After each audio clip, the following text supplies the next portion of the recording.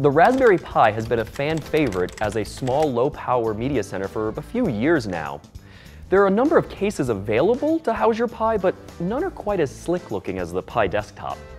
The Pi Desktop is a stylish black box that has a power button on the top, slots for your USB, power, and audio connections, as well as a port in the front for your Raspberry Pi camera module.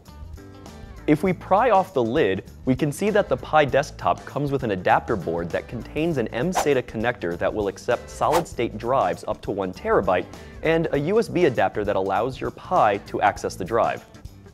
1 terabyte is enough to hold all of the Simpsons episodes ever made, right? The backside of the adapter board has a coin cell battery to power the integrated real-time clock so that your Pi keeps accurate time even without power.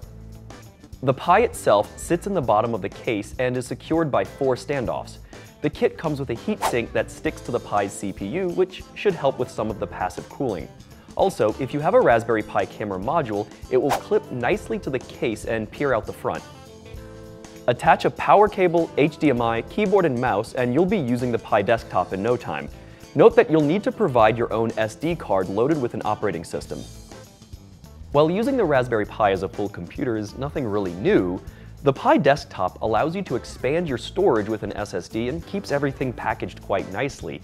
In fact, I wouldn't mind having this next to a TV or a home theater setup.